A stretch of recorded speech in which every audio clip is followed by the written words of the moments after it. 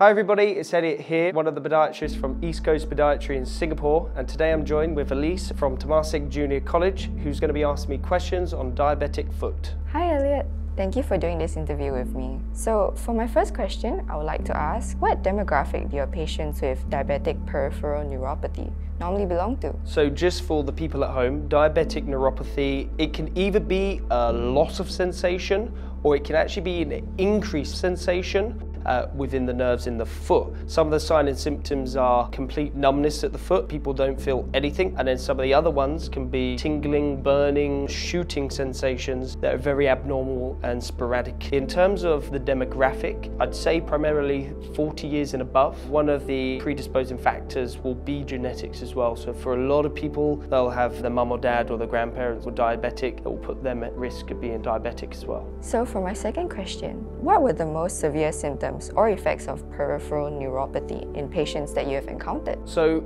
in the UK, when I was working with the NHS, there was one guy that went on holiday to the Philippines and was walking barefoot on the sand. And obviously, it's the summertime, sand is red hot. It burnt a hole right through his foot. He didn't feel it until he got back to his hotel room. These are some of the effects because, as I've mentioned in my other videos, pain is such an important tool the body has. And if you don't have that, these sort of things can happen. That sounds really painful. Yeah. Are you of the opinion that poor lifestyle choices, such as unhealthy diets, can affect the severity of peripheral neuropathy and its effects? If you are, then what would you believe is the most ideal lifestyle to have? Yeah, for sure. Poor diet is one of the key contributing factors to peripheral neuropathy. I've had patients that have come in, we've done diabetic foot checks, and they're on the cusp of literally no sensation, and then you get them to change their diet and their symptoms start to revert back. The ideal situation for all these patients is you've got to be under a multidisciplinary team, making sure you're under an endocrinologist so that your medications are in check. You're seeing a vascular consultant as well, because in other videos that I've done, they all talk about how important your vascular supply is. Dietitian as well. You need to be under somebody that knows what they're talking about, because certain carbs you may not be able to have, like white rice is terrible for diabetics. And then also a podiatrist to be able to look after the actual foot health. So ideal lifestyle is you're under all these professionals. In your opinion, what are currently the most effective measures and treatments to combat the effects of peripheral neuropathy?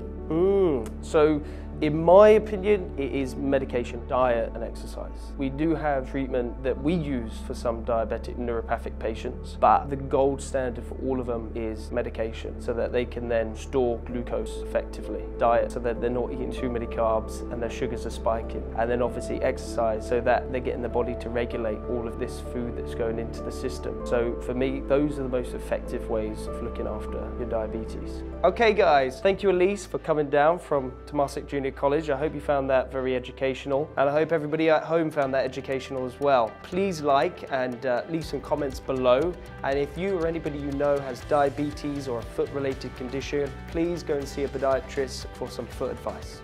Take care. Thank you for watching. If you find our podiatry videos informative, please like and share them with someone who might find them useful. If you need to contact us or find one of our clinics, go ahead and take a screenshot now. To subscribe, you can click this button over here.